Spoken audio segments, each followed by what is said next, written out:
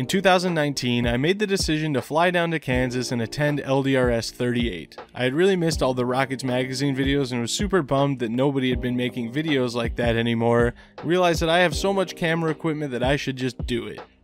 Little did I know it was going to birth the legacy of not only this channel, but the build you're about to see. While I was at LDRS, I met my friends Taylor and Matt for the first time. Taylor is a true rocketry OG, having flown his first high-power motor when he was 10 years old all the way back in 2004. I like to call him the Rocket Forrest Gump because he used to travel North America with his grandpa attending rocket launches all over the place.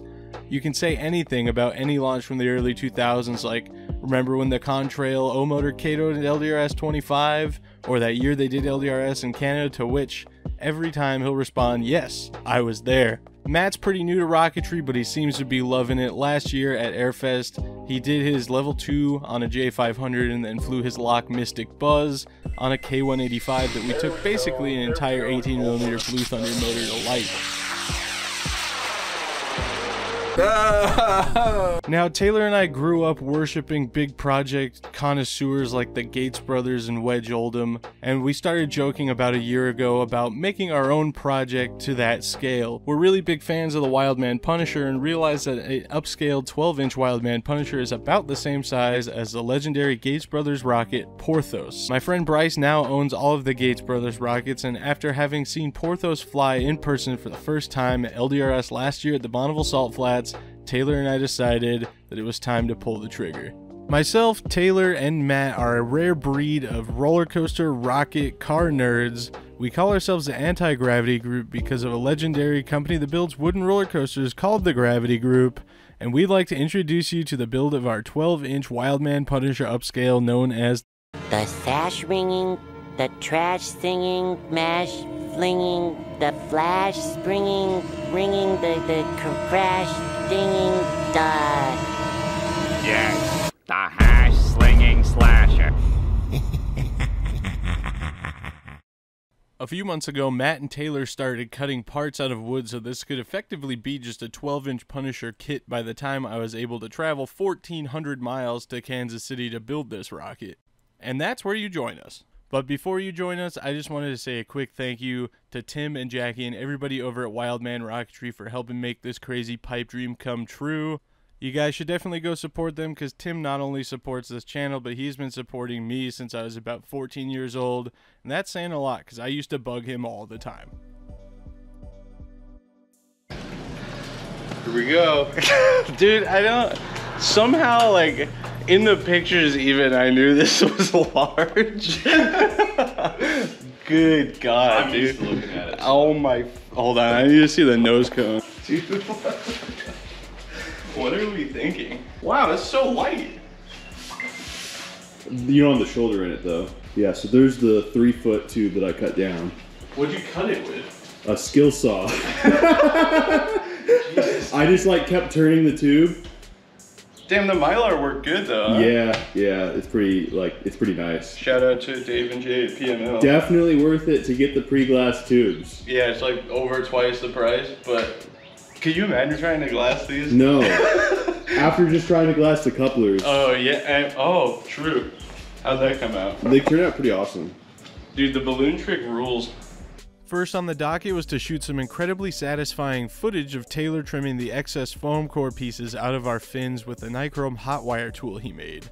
Now this rocket isn't very long for being 12 inches in diameter, and we're putting 7 motors in it, so we were trying to find the perfect trifecta of light, cheap, and strong fins, so we went with 3/8 aircraft plywood with the centers cut out and replaced with foam. Straight on the floor like a menace.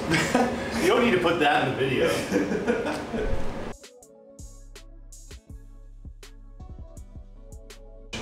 You just got this huge garage, just a huge roll of carbon fiber for no reason. Little they know there's an entire rally car just off camera. Yeah. This guy's loaded, dude. If only they knew. Brought to you by Citibank. Yeah, I'd like to thank our sponsors, Visa, MasterCard, Discover, American Express. Then we did a layer of carbon and left it open-ended so we could add more reinforcement as needed and still not add a ton of weight. In the end, you'll see they actually came out pretty light and pretty robust.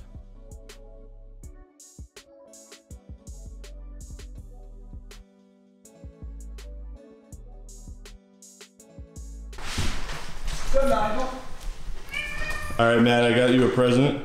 Oh no. We busted into it, but I heard you like black licorice. Oh yeah. Yeah, I like my licorice. Dark.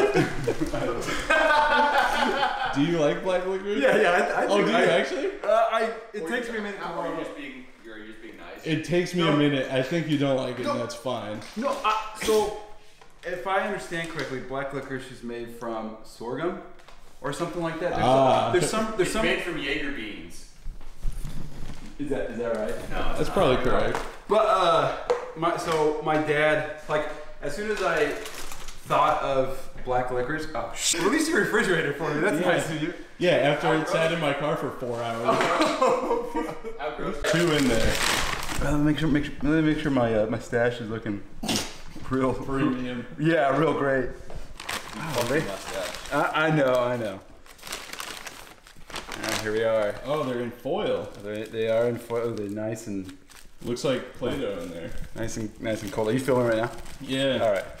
I forgot that they had a Browns in Astoria, so I stopped there because I was looking for you. Yeah, it is Astoria. Yeah, it's Astoria. Here we are. I think that's a place in Oregon, actually. Oh, yeah, maybe that could be. It doesn't look like it aged all that well. Pickle first. Oh. Yeah, Is it fine? it's all right. That's something that I would eat too, probably. Yeah. There's still. Alright, is it gross? No, it's not bad. I really you love just- cold food for some reason, so I mean it's fine, but I just feel like I'm not a big fan of cold cheeseburgers. No, I mean, I'm definitely not either. But it's still Brahms, so it's worth it. Put it in a Right? microwave. Do you need an air fryer? That's the play for everything. I have a toaster. yeah. Air fryer. Yeah, I guess for context, anybody doesn't know, they don't have Brahms in Kansas City, and it's like Matt's favorite thing. So, Yeah, it is. It's pretty nice. Yeah. dude, my Brahms shake hit different though. Oh, did it? In Wichita. Yeah. I got chocolate chip cookie dough. Whoa. It was great. Oh, it was good. Okay, that's good. Oh yeah, this is a Rocketry channel, I remember. Now back to the Punisher, I guess. We peeled the peel ply and then trimmed all the edges up and made it Matt's job as the level 2 certified one of the group to finish sand and make everything nice and square on the fins. And that lasted all of about 15 seconds before we realized we have a 28-foot parachute and it wasn't too windy to the point that we would get dragged across the field in Taylor's backyard, so it was now or never to play with it like we're a bunch of 10-year-olds. This side's still rolled up. I think it might open a little bit easier than we're thinking. Yeah.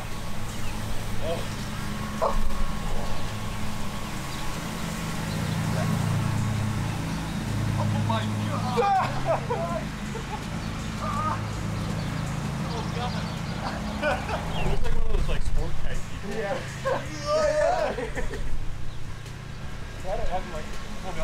Okay, you know how I was talking about, like, I need to open it on a windy day? If I'd actually opened it when it was doing gone, yeah, it would have. As much fun as that was, it did serve a purpose. We needed to, I don't know, figure out how to pack it or something. We definitely weren't just screwing around. But after that, it was down to some serious business. The couplers were a bit of a difficult fit, so we had to spend a decent amount of time sanding with some power tools to get them to fit to the point that we were comfortable with it, but eventually we got a good fit. While Matt was busy with the sanding, Taylor and I began assembling the motor mount assembly, which consists of a central 98mm motor tube and 6 75mm motor tubes.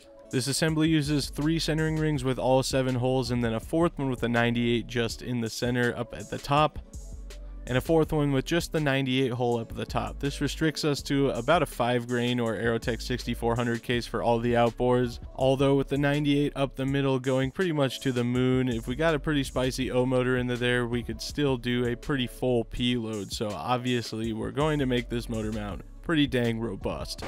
Put her together.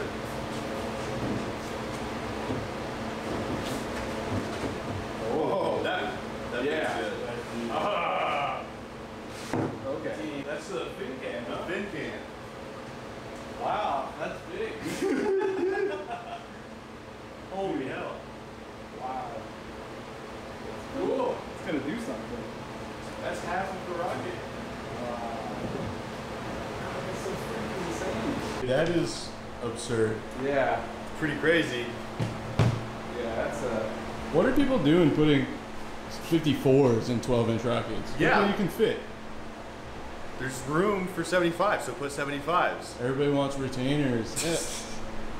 Oh, Ace is a place for the helpful hardware folks, I've heard. In classic big rocket fashion, the whole motor mount assembly will also have all thread running end to end with hardware on either side of each of the centering rings to make it as robust as possible. What you're seeing right there though is aluminum conduit tubes that also run end to end on the motor mount assembly. This is because the lower coupler can also serve as an electronics bay, and in the future we'll be able to do air starts by running E-matches through these conduit tubes.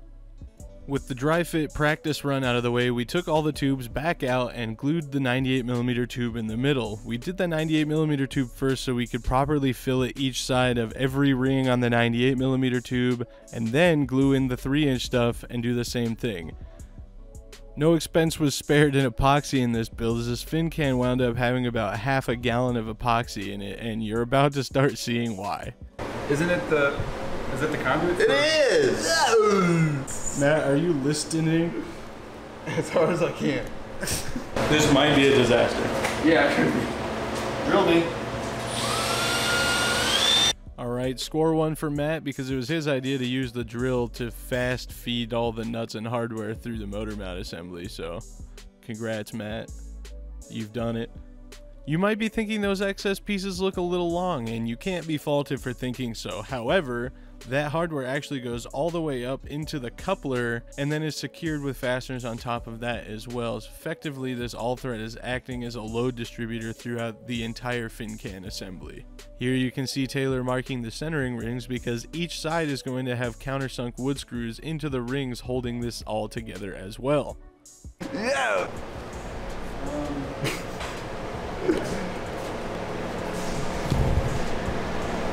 He's concentrating. You're like orange juice. Next, Taylor slits the fins to the corresponding centering rings. If you're wondering why we waited till this point to do this, it's because the piece of wood that's connected to the foam would have been floating in nothing if it didn't have carbon holding it all together.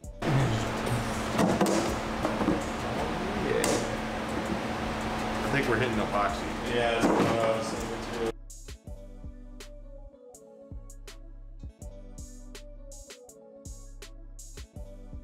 That's gonna teach you guys how to make a 12-inch electronics bay. Yeah, so what you gotta do here is you gotta put this here U-bolt into the holes. Step 1, have somebody put all the holes in. Yeah. Not just paint by numbers.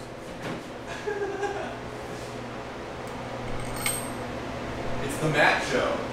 Hi guys, welcome to the Matt Show. I'm Macho Matt. Yeah.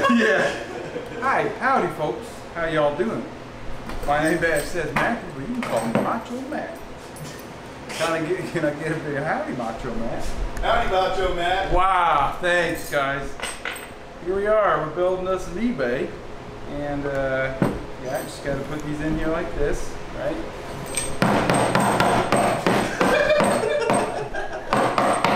There you go. I feel like we should specify because people are like, why did you put that epoxy there? You're just going to grind it out. We got a little overzealous because it's hot and humid and the epoxy started curing. Yeah, things got hectic. It really, they're supposed to take like 3 hours still to cure, and it just flashed like West Systems does sometimes if it's hot and humid. Yeah, it's like... So we just started freaking out and started putting fillets on, and then, you know, hindsight is 20/20 as they say.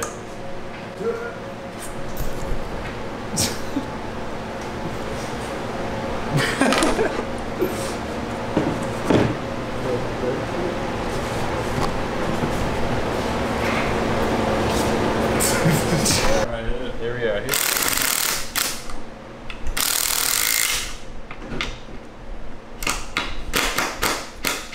What did you realize? 13 is about a ½ inch. Yeah. Really fabricated here.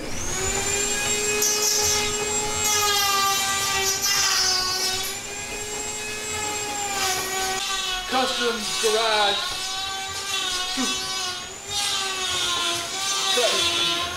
Thread.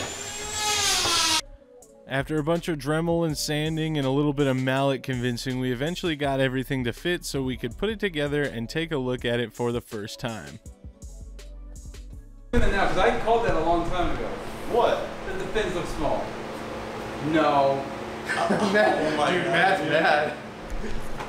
Well, I guess then we could, you know, make it bigger. Make it stronger, right? Well, I mean, the span is 12 inches, so it's enough. It's got, this isn't right? Or is it? The fins should.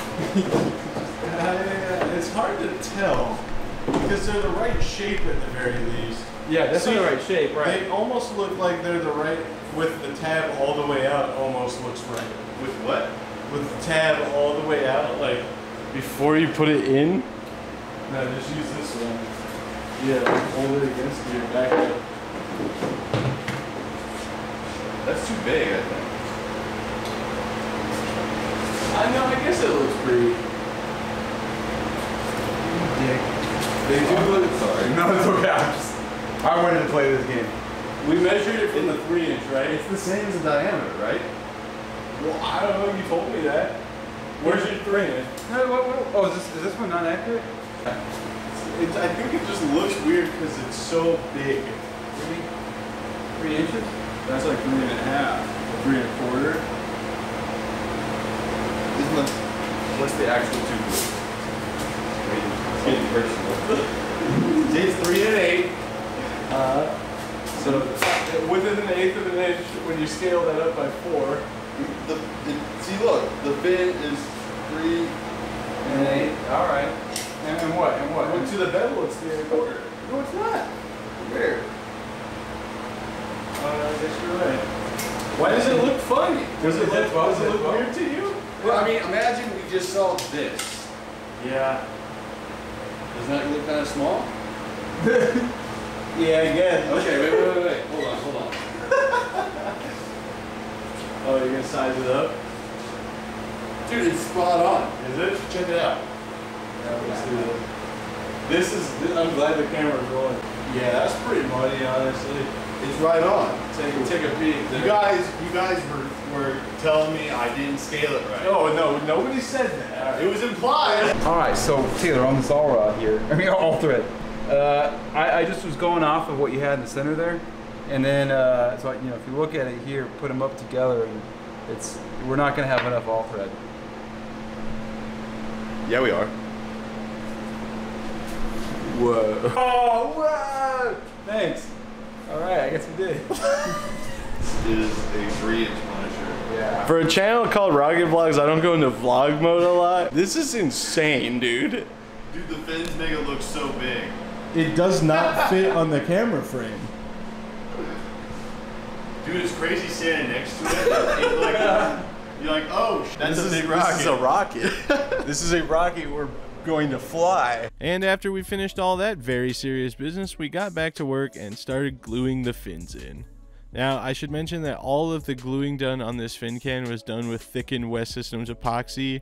Most of it had the fast hardener, but we did use slow hardener in certain scenarios. With all the fins glued in place, it was time to pull the whole motor mount assembly back out and start attacking it with even more epoxy fillets. We did a bunch of fillets along the length of the fins on both the 98mm and 75mm tubes. We want this thing to have so many points of contact and so much reinforcement that we never have to worry about it. The cottage cheese chunks in there. What if you just like pour some of it in and then you brush it around? Oh, it's getting wet and wild. This is why we keep you around, for this idea you just had. Is this too small? Are you too big? I don't think so. Yeah. I guess I shouldn't praise you for this idea yet. Yeah. No, we should use post wrap. He's gotten delusional. Yeah, I have. I was thinking roller coasters. You said rockets and rally. So they'll like, yeah, get some roller coasters in. Watch the camera. There it is.